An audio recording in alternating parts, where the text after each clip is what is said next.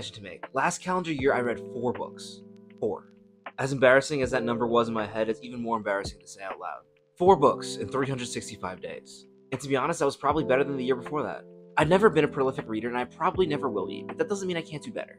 In my effort to read more, today I'm challenging myself to read for 24 straight hours. And my ultimate goal is to read more books today than I read all last year.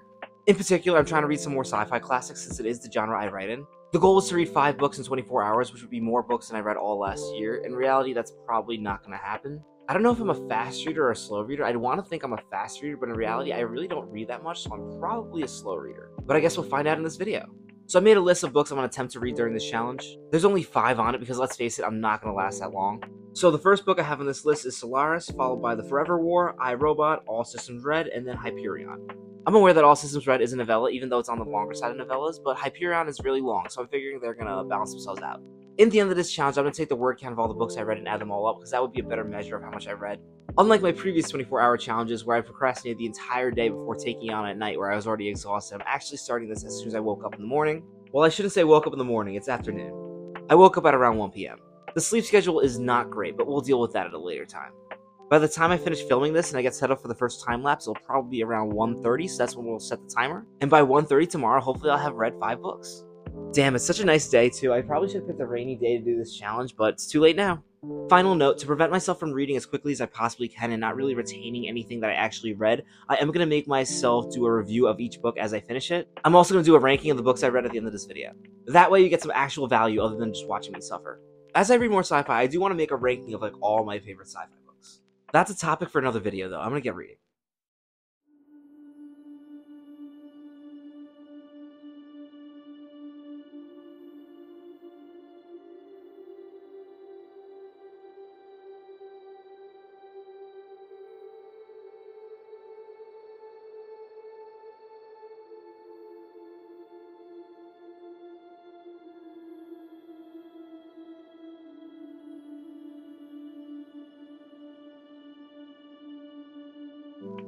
So I read for an hour, and then I took a 15-minute lunch break, so it's 2:45-ish? 2:47 exactly. And in the first hour of reading, according to my Kindle, I read 20% of Solaris. Which, to be honest, I'm pretty sure this is one of the shorter books I'm reading for this challenge, so that definitely doesn't put me in a great spot to read all 5 in this 24-hour span.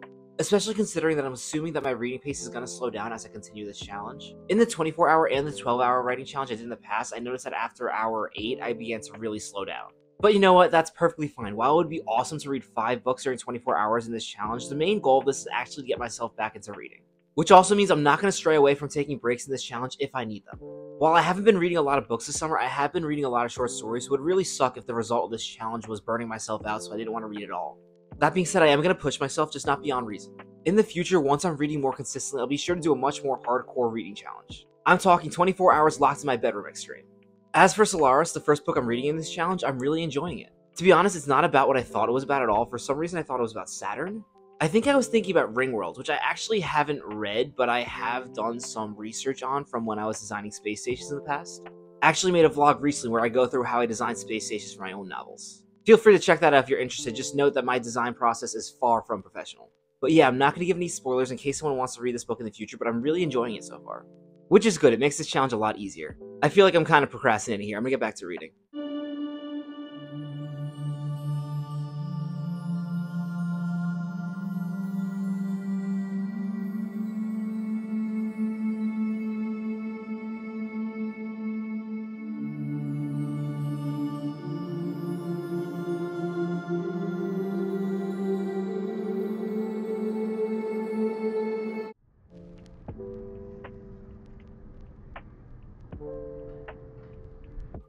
So I took a break from reading to go swimming for an hour. I probably didn't really want to take a break this early, at least a break this long. But, you know, I figured I was laying in bed all day, it'd be good to get up and do something. You know, we'll see if it pays off or not later in the challenge. But in the moment, it was looking really sunny, and I thought it'd be a good idea to go outside and get some sun for a little bit.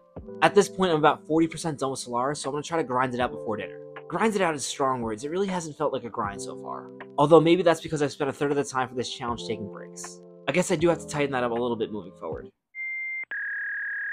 Back to reading.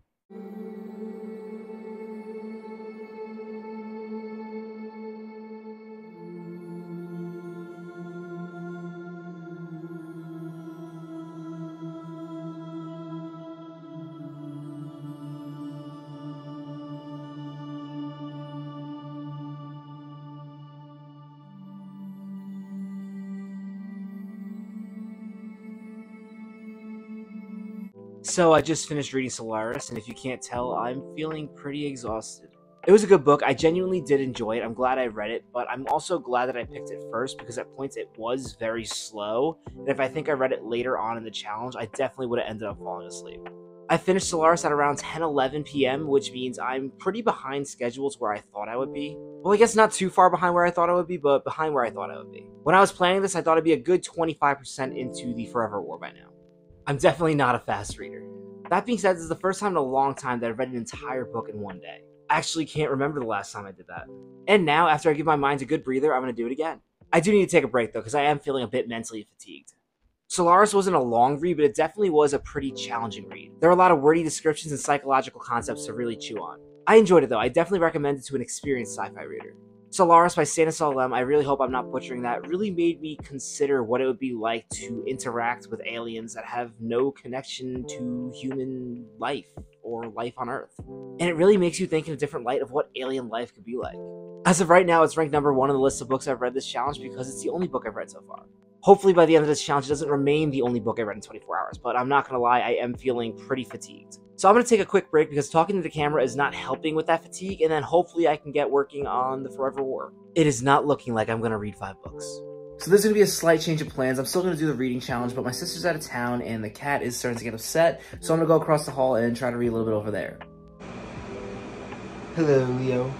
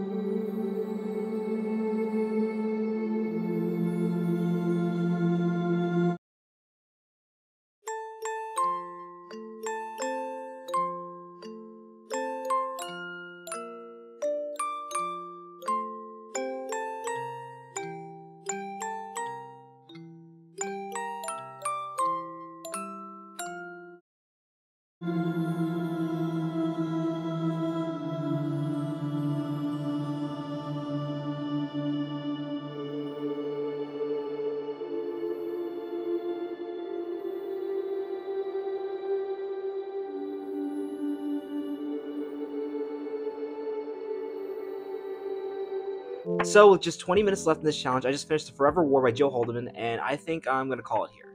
For this challenge, I'm basically averaging 1 book every 12 hours, so I don't think I'm going to be finishing another book in 20 minutes. Before I give my final thoughts on this challenge, I do want to talk a little bit about The Forever War. It also wasn't quite what I was expecting. I didn't know it when I first picked it up because I picked both these books up blindly off Kindle Unlimited, but this was actually a commentary about the Vietnam War. And as a result, I think I enjoyed it a lot more than I think I would have. I don't always love books that are heavily feeding you messages about the real world. In fact, a lot of times I don't enjoy books that do that, but this book did it in a way that it didn't feel forced. I thought the space combat scenes were really good, the world building was really strong, and the pace was really fast. And because I like fast pacing in a book, I'm putting it ahead of Solaris on my list of 2 books that I read in 24 hours. Which is a little bit disappointing, to be honest. I really thought I was going to get to 3 books at least. At the same time, I'm not that disappointed. These 2 books are books that I feel you really need to take time to truly appreciate, and I honestly feel like I would have enjoyed them more if I read them over the span of a week.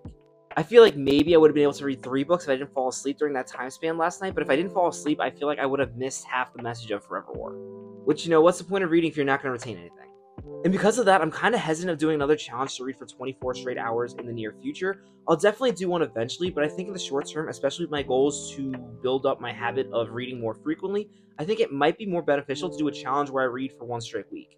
Not non-stop, obviously, but see how many books I can read in a week. I feel like that would be more productive towards building good habits. Speaking of reading habits, now that I've done this challenge and really gotten back into reading, I think my goal is going to be to read for 15 minutes every night before I go to bed. Even though I fell short of my goals in this challenge, now that I read 2 whole books in 24 hours, I think it'll be a lot easier for me to get myself to read for 15 minutes before bed. And it's funny, even though I can't stand the thought of looking at words for a good few hours, I will say this has reignited my love for reading. And I definitely feel like I got some good writing inspiration from the books I read.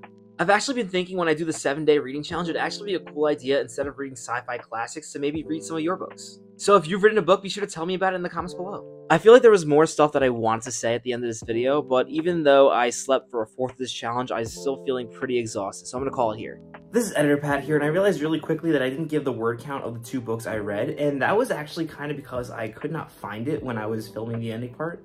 Everywhere I looked on the internet, there are different page counts for these books, but there are no word counts anywhere, which I find weird. Page count doesn't tell you anything, because depending on the fonts and all these other things, it can be different for every book. I understand that these are older books, and there are multiple different versions of these older books, and each different version has a different amount of words, but there should be some sort of baseline amount of words that these books have. All I could find online were estimates. Those estimates tell me I read between 160 and 175 words in 24 hours. And I guess that's cool, but I can definitely do better. In the future, I will be doing better. At the same time, it really is crazy how much quicker you can read than you can write. If I had to guess, both these books probably took at least a year to write, and I read them in 1 day. I mean, it makes sense, but it's still kind of crazy to think about.